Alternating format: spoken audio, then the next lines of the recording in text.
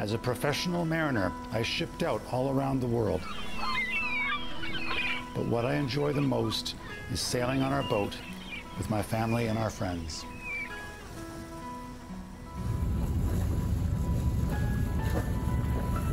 I enjoy teaching and coaching kids exercise and healthy cooking. So we do the bananas, then we're going to add honey, we're going to add oats, we're going to add milled flaxseed for omegas, omega-3s, and then we're also going to add some crunchy peanut butter and some honey. My passion for boating, I kind of figured out along the way. And I knew how important it was for me. It's beautiful out on the water. Boating is a wonderful opportunity for your family, I think, to grow closer.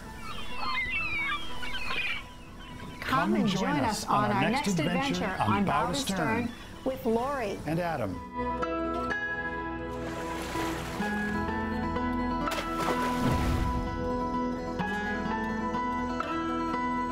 We're here today at Coast Guard Station Point Allerton, here with Boatswain's Mate First Class Rondina, and we're going to talk about unmanned adrift kayaks and other small boats. Well, I'm so happy you allowed us to come today. Absolutely. Thank you very much. Love your boat. Thank you, thank you. So many people may not realize just how much trouble and effort it causes the Coast Guard and other first responders when small boats get adrift. They treat an adrift boat with nobody on board as a real distress and have to launch a search for it. That involves quite a bit of effort, time and money. Sometimes they even have to launch a helicopter. So it can be a very costly response for a small kayak that just got loose from where it was stored. Or a paddle board, or even inflatable. Yeah, or a Sometimes dinghy. you see those lovely inflatable unicorns.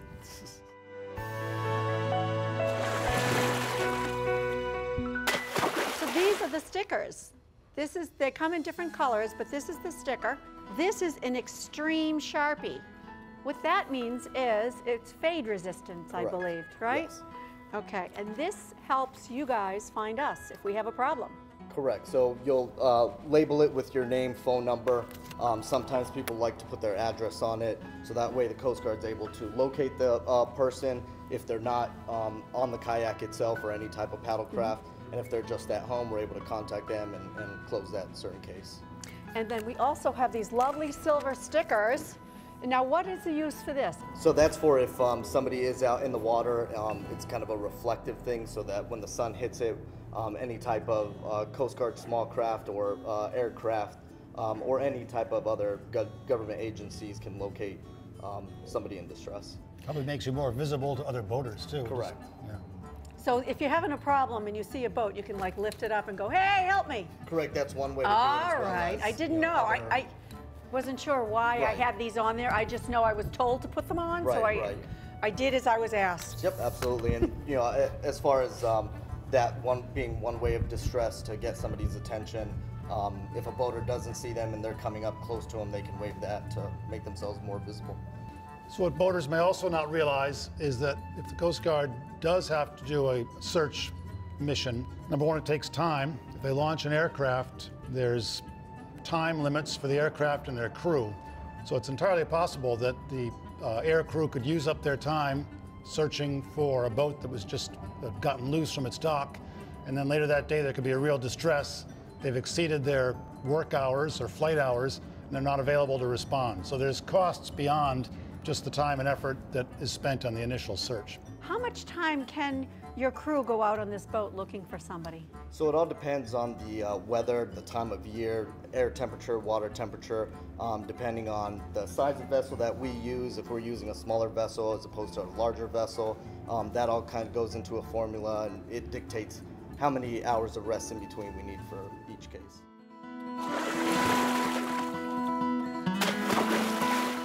Now the other question is, right now, it's warming up, but the water is still cold. Right. So could you talk a little bit about that? Is there problems with people that are boaters that, jump in the water thinking like, oh, it's a beautiful hot day, let me jump in the water? Right, so not everybody would realize that, it might be 70 degrees out, maybe even to the mid 70s to 80 degrees, but the water temperature is still really cold, so it could be just coming into the 50 degrees.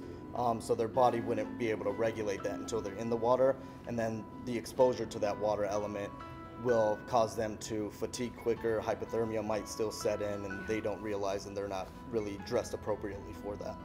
So I've read that you should dress for the water temperature and not the air temperature. You can kind of think of it that way. And a big reason for that when the water is cold, because everybody thinks of hypothermia, but even in very cold water, it takes a little while for hypothermia to set in. But what can happen very quickly is you can just become incapacitated by the cold.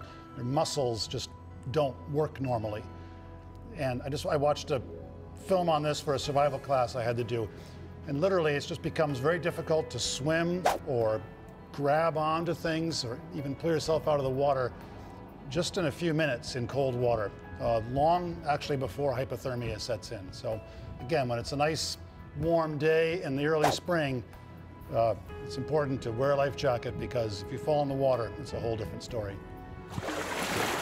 Summer, normally, how many times do you have to go out looking, would you say, just on average, for just Point Allerton Station? So Point Allerton, I mean, it all depends on, you know, a lot of it does have to do with the economy, how many times people are willing to go out, stuff like that. For paddlecraft in general, we can see anywhere from 25 to 100 cases. Wow. And some of them might be just, you know, a 15-minute where they are labeled, we are able to contact the owner, and then we're able to suspend that search.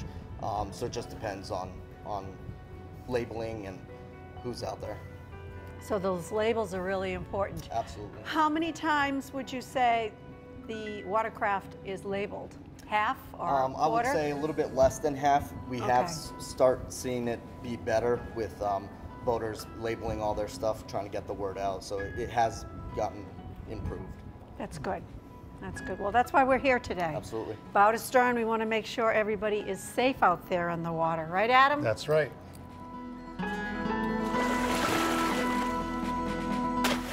So 3 things you could do for better small boat safety is to mark it. That's having the identification sticker on board, having your name. If you don't have one of those stickers, then just a piece of tape with your name and phone number and maybe address. Or you can go to your local harbor master, who will have those stickers. Right. We belong to boat clubs, and they have those stickers in the clubs, but you can go to your local harbor master and ask for those stickers. It's something that, and I think even the police station may have it, in the fire station. But check around, get those official stickers. You have to rewrite them every season because they do fade.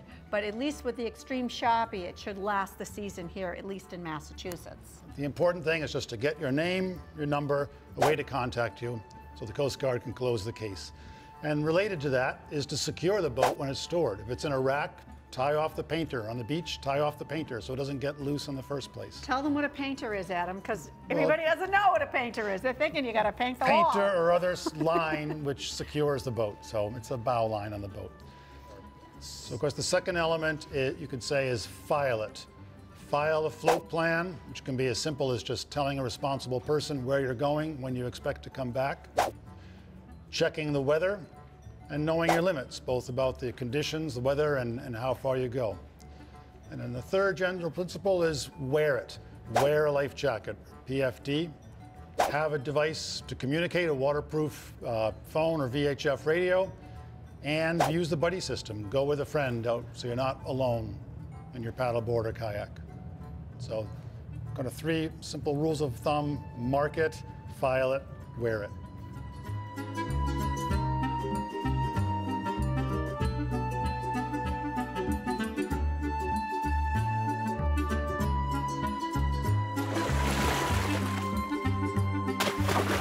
Now we wanted to ask, what is the role of the U.S. Coast Guard? So the Coast Guard's primary mission is search and rescue. So we're the #1 agency for that. We respond to all cases if somebody calls that they have a loved one that's in distress, or they themselves call that they're in distress, or with filing the float plans. If somebody is due to return at a certain time and they haven't, they can give us a call, and we'll go into further details and questioning, and where they're supposed to go and all that stuff.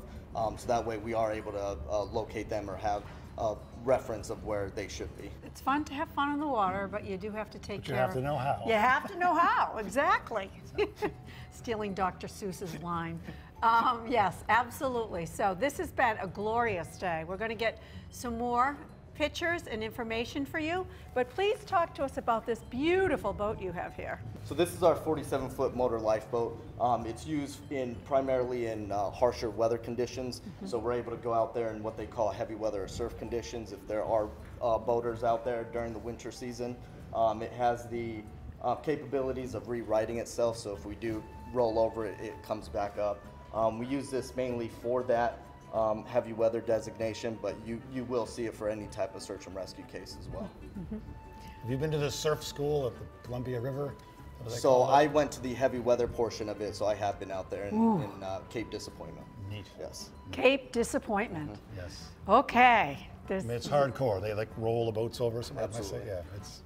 Not on purpose all the time. Yeah. It's if it happens during a training evolution, yes.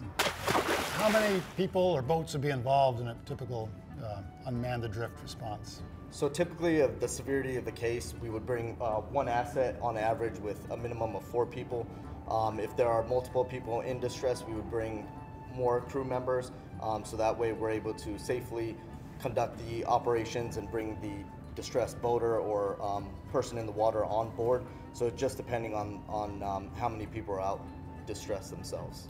And what circumstances might require involvement of a helicopter? So helicopters will respond to any case that we would respond to, especially if they have to be transported to somewhere medical where they need a quicker response time.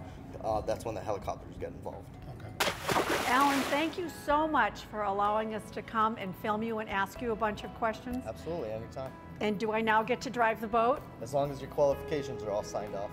I'll That's work on a that. nice way of saying no. Well, thank you for joining us on Bow to stern. See you next time.